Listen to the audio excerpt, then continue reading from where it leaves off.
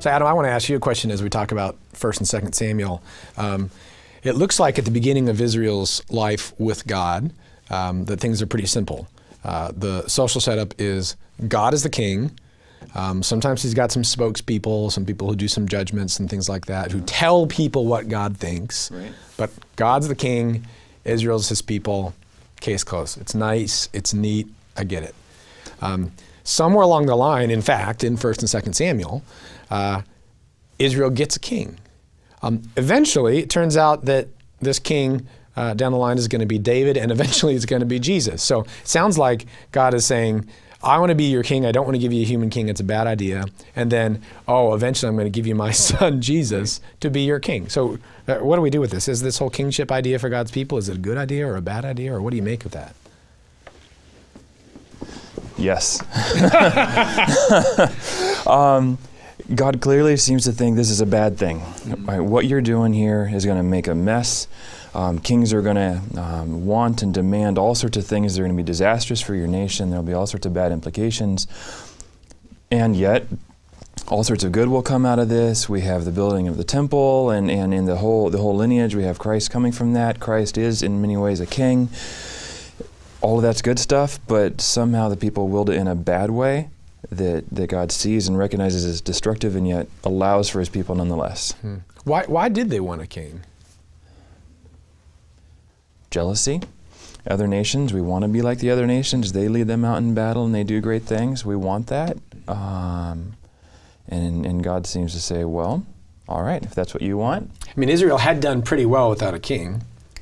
Not too shabby. Well, not so badly in the book of Judges. I just taught that yesterday, and you just see there's a cycle of familiar cycle of disobedience and been taken over by foreign enemies, and it's not just a cycle; it's a downward spiral. It gets worse and worse, and they say the Judges has this kind of refrain in the last several chapters. There was no king in Israel, and everybody did what was right in his own eyes. And he says this was no good. Is the idea of Judges, and maybe I would even when you come over to Samuel, there's a strong sense of a king is what people are longing for. When Hannah gives her beautiful song of rejoicing over what God's done for her, she ends it up with saying, and my son is going to be standing before God's anointed.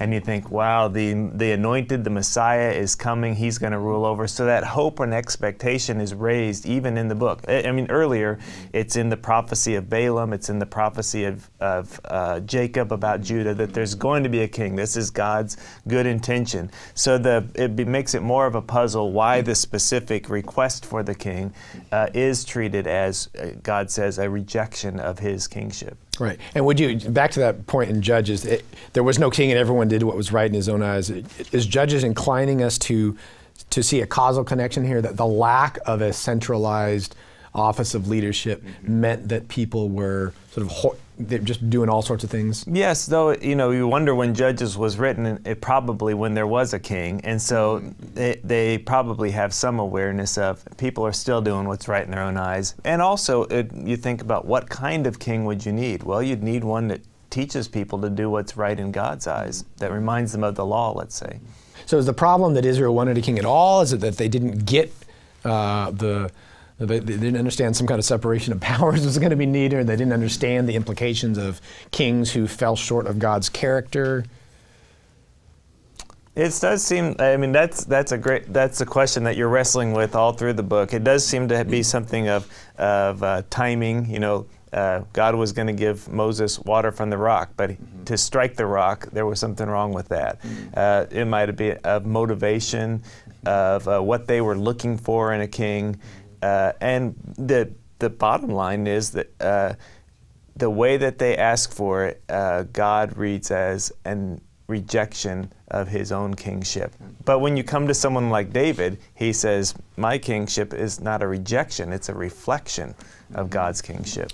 What is it about David? Now, so here's an interesting guy, because, I mean, David's a hero. This is the forerunner of Christ in so many ways. This, if you're looking for a good king, the short list has got David at the top. But but he does some horrible things. He's a good king for about 5 chapters. Nice. Yeah. Yeah. I mean, it's a mess. And in fact, he does some horrible things. As a result of the horrible things, the rest of his reign is fraught with difficulty. So is it wrong to read him as a good king, or what makes him a good king even in light of all this other stuff? So I'm curious about this. Would it be fair to say that in some capacity he's functioning as a judge in the first part as he's building up towards kingship? And then when he does... And what makes a judge? Say a little more about that. He's just a hero leading his people, bringing some order, fighting the battles that need to be fought. He's being clearly directed by the king, God, so that he's not playing that capacity, playing a role of that capacity. And so he's just leading the people as is necessary in a clear kind of role of submission. Okay. And so he's just the hero, it's all good. Yeah.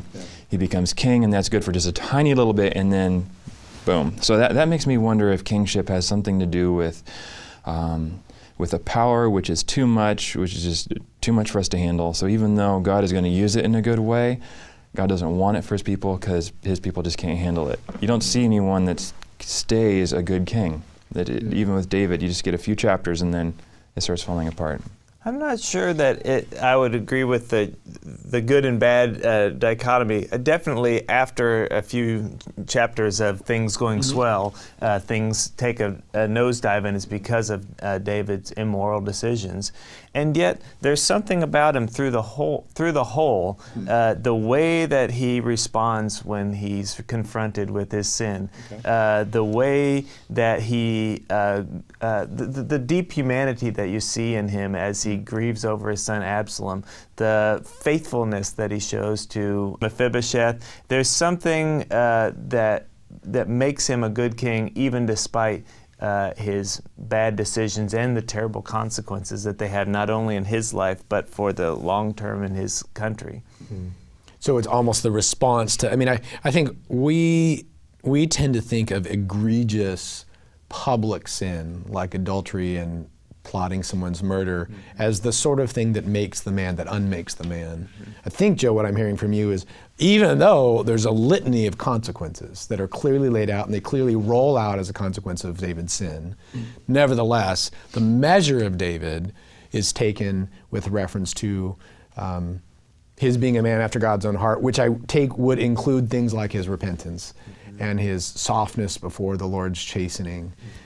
So that he doesn't harden, he doesn't come undone. It actually sort of remakes him in a certain kind of way. The Torrey Honors Institute at Biola University. Biblically centered, great books, liberal education. More at biola.edu/Torrey.